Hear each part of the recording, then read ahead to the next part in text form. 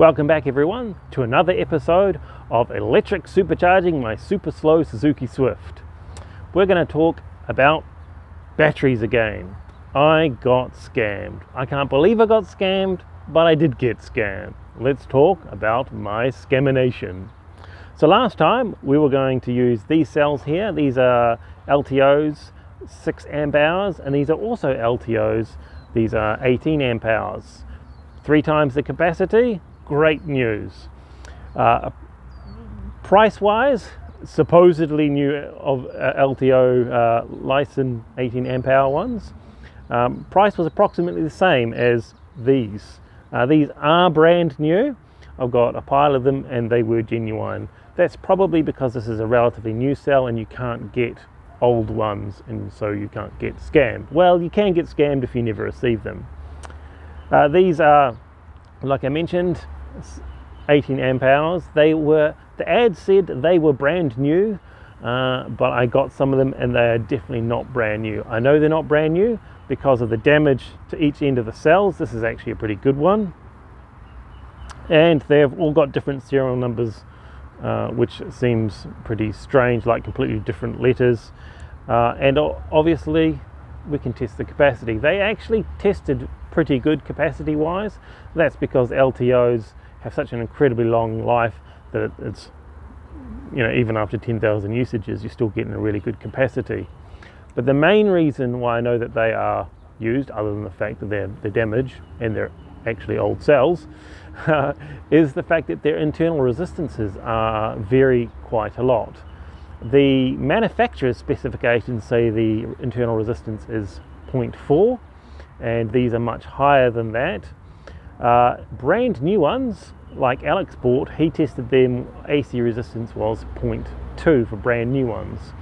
We'll cut away to my scene of me testing the internal resistances. The internal resistances you're about to see are with the cells fully charged. Well, they were fully charged, they dropped back a little bit. And they actually do test difference in internal resistance if they're fully charged and when they're flat.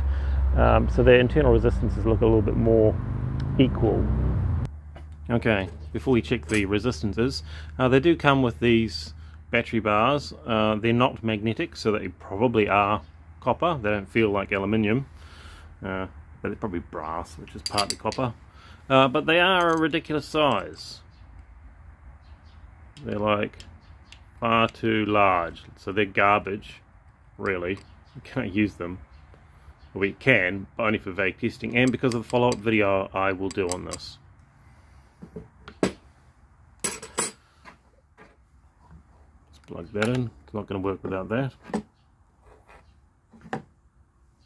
Okay, so for cell, now when I do this, because it's quite important, I'm not touching it at the end of the batteries. I'm touching the actual meat of the battery on both sides. Not that batteries have meat, but that affects the internal resistance. So the first cell we have 0.58 milliohms, or 0.59. Then we have 0.77, 0.43,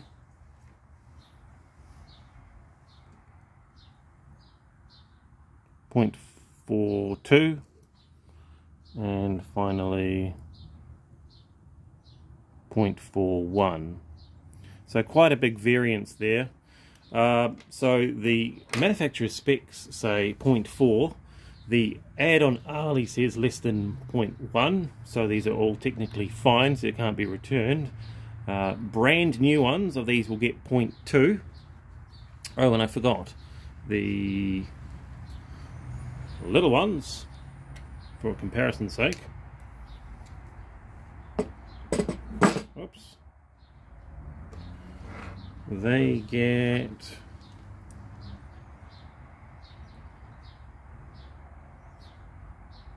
0.35.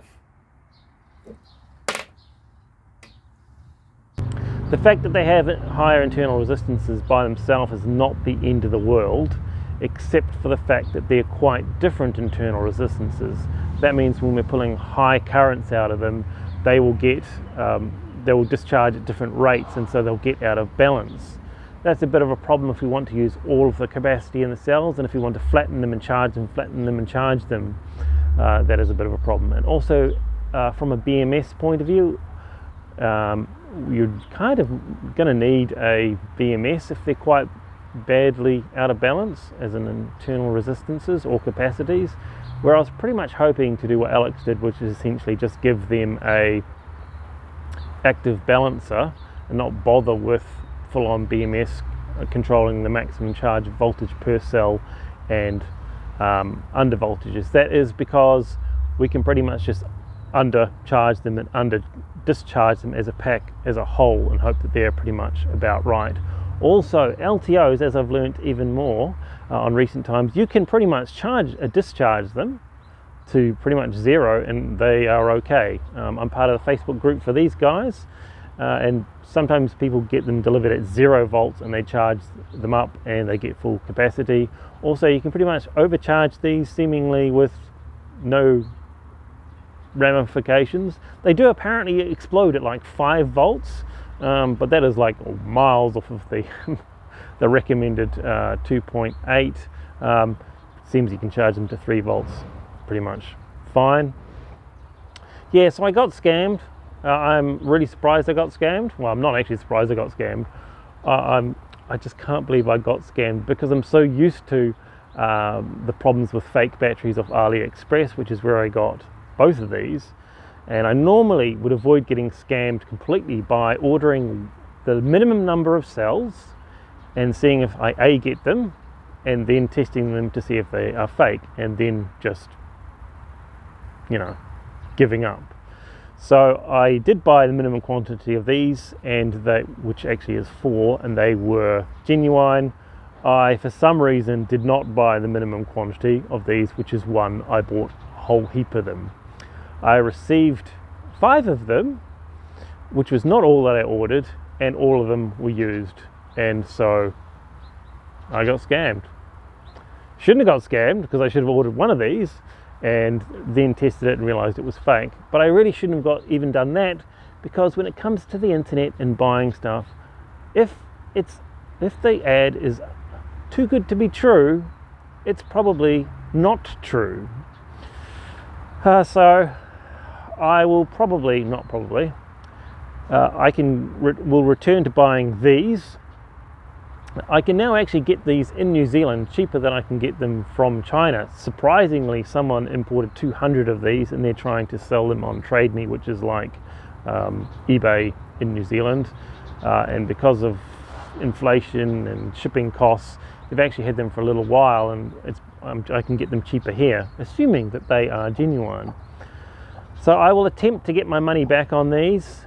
It's not as easy to get your money back on fake stuff and stuff that didn't get delivered than it used to be on AliExpress, but hopefully I will, because I basically wasted a number of months worth of money on these fake cells, which I shouldn't have.